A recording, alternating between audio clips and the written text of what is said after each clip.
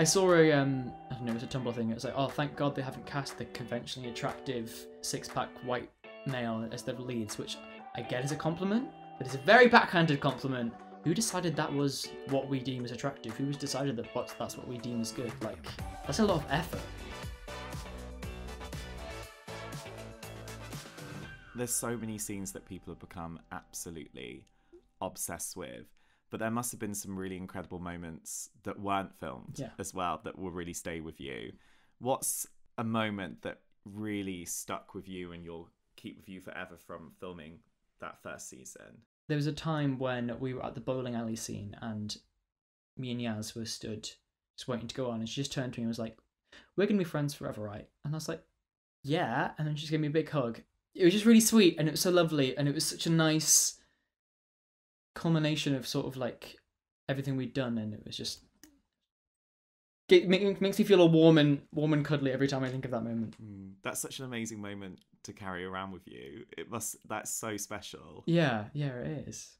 And I guess as well, when you're dealing with an overnight fame, those friendships are so important for keeping you grounded, keeping you on the straight and narrow, understanding what's going on and having people to talk to about it as well, because it must be crazy to be having this level of success right now while you're still at home doing your A-levels, doing all these normal things in the same environment that you were in before. God.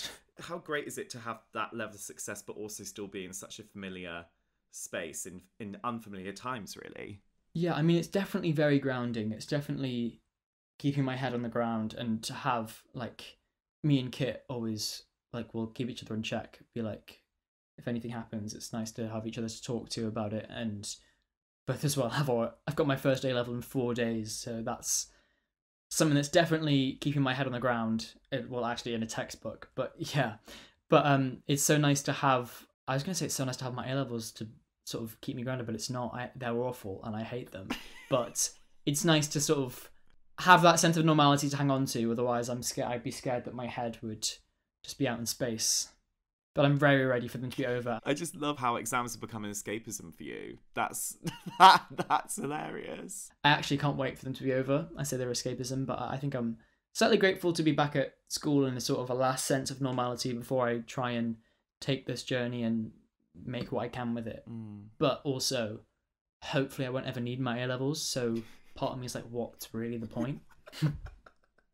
Fingers crossed. I'm sure you're not going to need them, but it's always good to have in the back pocket. Yeah. And I guess as well, amongst the real positives to success, there is obviously the downsides to it, in the sense that there's trolls, there's negativity that you see. How have you managed that aspect? Yeah, I think it's all about like setting boundaries for yourself and sort of figuring out what you're comfortable with and what you're not comfortable with, because I found that once you get into the public eye, everyone wants a piece of you, whether that's good or bad. And so it's just sort of about feeling comfortable to say no is something that's really hard and I've had to get used to. And I'm a person who, I hate the idea that I've let anyone down. I think on the first few weeks I sort of found myself looking for the bad comments and looking for things that would upset me. I don't know why, but I think it's a very natural human thing that people do.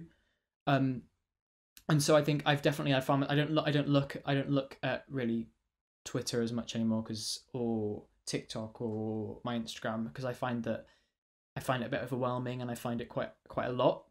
And that doesn't mean that I can't see all the nice things people are saying. I just have to do it in measures, otherwise it will just become a little bit overwhelming. I'll never turn off my phone and I'll never live my life, which is not good. But yeah, I think it's amazing. The reaction show has been incredible, and it's been so nice to have the show get its attention, but it's also been a little bit overwhelming as well. But it's so nice to have like Kit and Will and Yaz and Bash and Toby and everyone to sort of talk to about that, and who can understand it as well. I think that's what's so special about the show as well. When I was watching it, I thought it was so great that there's this group of teenagers who are talking so openly and honestly about their feelings, and it's such a kind of undercurrent to the show, but it's so powerful in that way. They're all talking about their feelings all the time, and I think it really shows how empowering open and honest chats can be, right? Have you found that in your own life too? Yeah, I think if anything, it's an authentic portrayal of like the Gen Z generation, because I think that in my teenage years, I've noticed that as we've got older and as society's moved on, people are more honest about their emotions, and it's a great thing. I think that it shows that society's changing in a way that people are more open about their mental health. Shows like Heartstopper are part of that change and help make that change even more. If we show a positive portrayal of someone talking about their mental health and talking about how they're feeling, then hopefully that would help other people start to go on that journey and start to sort of become more open about their feelings. And it also encourages people to not only be open and honest about their mental health, but to be honest and open about their identity, and to not fit into the constricted boxes that we've had placed throughout the whole of time, basically, on people. Like, if you're a boy, you need to be like this. If you're like a masculine jock, you need to look like this. Like, it really challenges so many outdated, old school stereotypes. What kind of stereotypes do you think have been placed on you at different times and you've really pushed through and pushed to a side? I think being a teenager, there's lots of like stereotypes of, oh, you can't try at school because that's not cool. It's not cool to sort of care about your education. And so I was always the kid who really did care about my education and really did try at school as much as I tried to make it look like I didn't.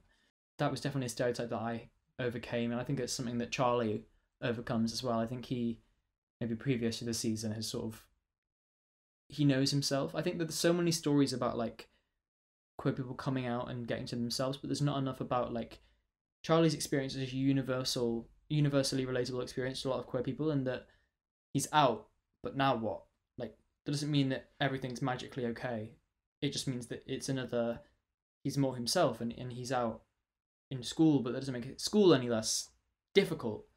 And so it's so great that we've been able to sort of tell that story as well, of going overcome those stereotypes of when Charlie, he's the only out gay kid in school. And so that for him, that's something that he overcomes and he sort of gets used to as well. Because I think that although you might be over the stereotype, not everyone around you is, and people may still see you as that. And so Charlie goes on this journey of figuring himself out, but then figuring out how to navigate what other people think of him. I think that's so true, because I've always said that like coming out for me was never just a moment. It's not like, I think there's this whole idea that coming out is like that and then it's like bam, it's done.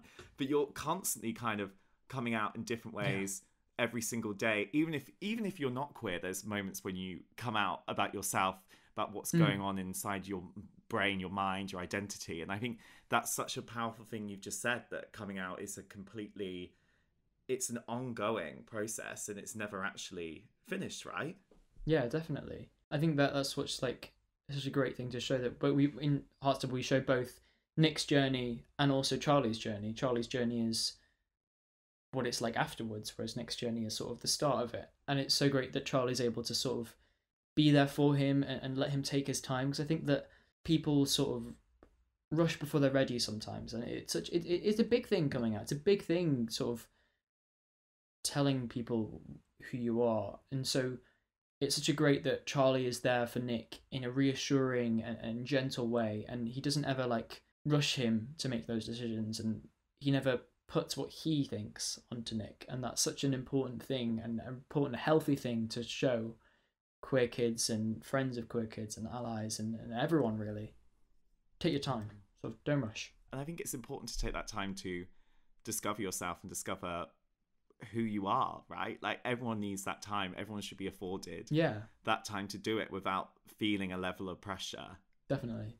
And then when we turn our attention to, I think everyone is so chomping at the bit for the second season already, and they've just even had the first season. They're all rewatching it. They're all loving it. Yeah. But I think it's so interesting that when I was looking into the storylines that could happen in the second season, I think it's so interesting that the comics really deal with Charlie's eating disorder, which I think is such a powerful thing we need to bring to the screen. There needs to be more representation around stories showing the journeys men go on with their bodies, because there's not enough of that. Is that something you'd be really excited to explore and to bring it to the screen in the way that Heartstopper does? Yeah, I think definitely. Eating disorders, whenever they're shown on screen, are really shown from a more like a really dark and quite scary light.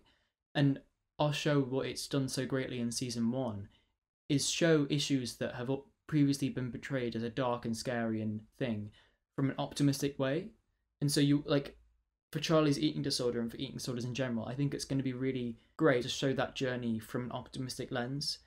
It doesn't mean that the negative aspect is diminished, but I think it definitely would help people who are going through that, and that actually they can get through this and they can overcome this thing.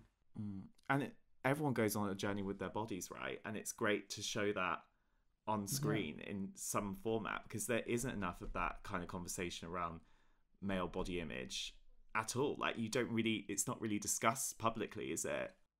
Well, I saw a I don't know, it was a Tumblr thing. It was like, oh, thank God they haven't cast the conventionally attractive 6-pack white male as the leads, which I get as a compliment, but it's a very backhanded compliment.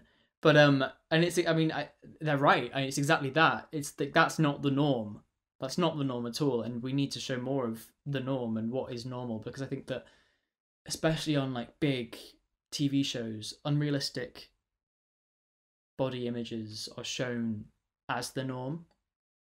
And also, like, who decided that was what we deem as attractive? Who was decided that that's what we deem as good? Like, that's a lot of effort to have a little bit more muscle. It's just a lot of effort.